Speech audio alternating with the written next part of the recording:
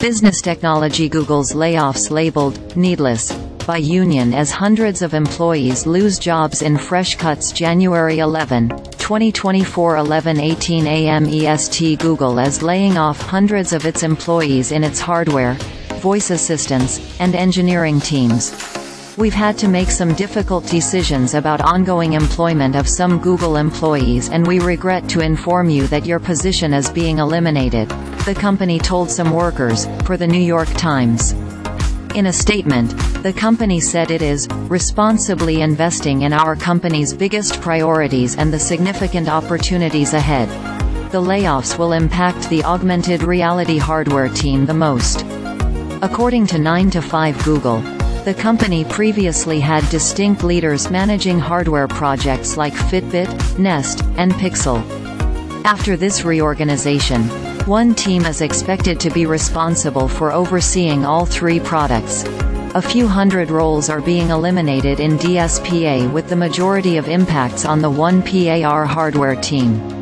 While we are making changes to our 1PAR hardware team, Google continues to be deeply committed to other AR initiatives, such as AR experiences in our products, and product partnerships, the technology company said in a statement to 9 to 5 Google.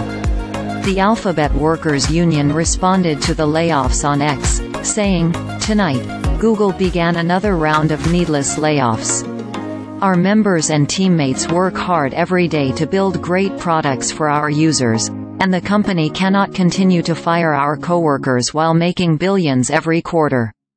We won't stop fighting until our jobs are safe." In response, a Google spokesperson told Time via email, "We're responsibly investing in our company's biggest priorities and the significant opportunities ahead. To best position us for these opportunities, throughout the second half of 2023, a number of our teams made changes to become more efficient and work better, and to align their resources to their biggest product priorities. The past years have seen a number of major layoffs at Google. In January 2023, the company cut 12,000 roles from its staff.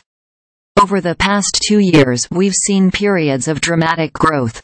To match and fuel that growth, we hired for a different economic reality than the one we face today," Sundar Pichai, the CEO of Google and Alphabet, said in a statement on Google's blog in January 2023. "We've undertaken a rigorous review across product areas and functions to ensure that our people and roles are aligned with our highest priorities as a company. The roles we're eliminating reflect the outcome of that review." News of Google's most recent round of layoffs comes one day after Amazon laid off hundreds of Prime Video and Twitch employees. In recent months, there has been a series of tech layoffs. Spotify let go of 17% of its workforce in December, and Meta, the parent company of Facebook, laid off 20,000 employees over the course of 2023.